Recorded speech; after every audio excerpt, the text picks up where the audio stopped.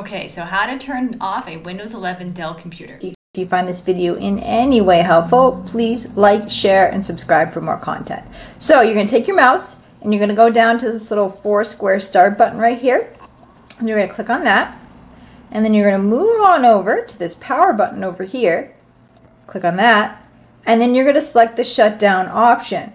Make sure you select shutdown and not sleep, because sleep will just put your computer into a state where it might appear shut down, but you'll still be draining your battery. So go ahead and hit shut down, and keep in mind your computer will immediately start to shut down, and you could potentially lose any unsaved or closed applications, any data on them.